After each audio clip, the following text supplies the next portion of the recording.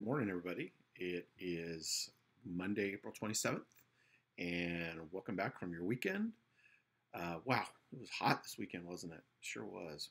And I'm sure it looked like a lot of people were on the beach and that. Hopefully, you stayed home. I stayed home.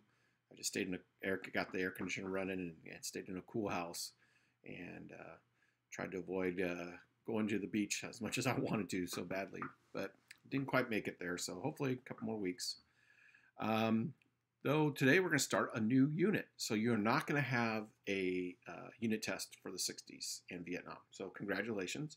I've just made a kind of executive decision that, you know what, it's too hard. We could probably do it on Jupiter and figure out some ways, but you know what? And, I could make an open note and all that. It's just, forget it. We're not going to do it. So no unit tests for the rest of the year. So congratulations on that. But we are going to start a new unit. We're going to start the 70s. And today we're going to start off with talking about President Nixon. And if you remember President Nixon, he ran for president in 1960, and he lost to Kennedy by just a small margin. And in 1964, he ran for governor of California, and he lost. And most people thought Nixon was done. They thought this guy's, he can't even win the governorship of his own state. He's done. Well, in 1968, he decided to run for the Republican nomination, and he was nominated. And he won election in 1968, and he was ready. He was ready to go as president. He had been waiting in his turn, and he was ready. And the thing with Nixon is, most people, when they think of Nixon, they think of Watergate and the political scandal. But Nixon was actually a pretty good president.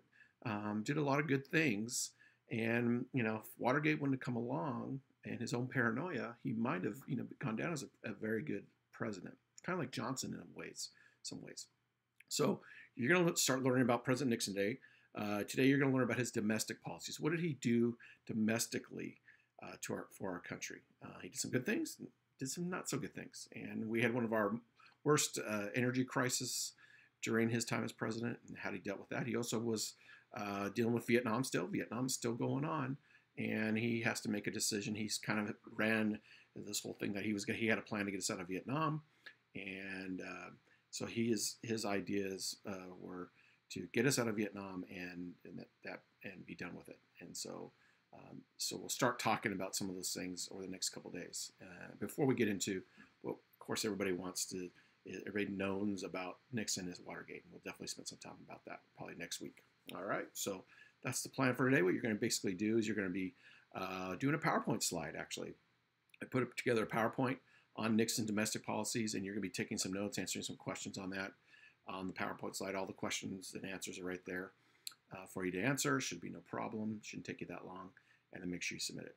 All right. And then on Wednesday, we'll go ahead and start talking about Nixon and his foreign policy. And this is where he makes a lot of big, amazing things happen as president. He's really known as a foreign relations president more than a domestic president. So we'll talk about those on Wednesday. All right.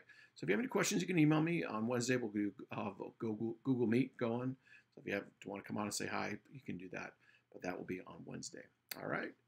If that's it, have a great day. Stay cool. It's supposed to be warm again today. And I will see you on Wednesday.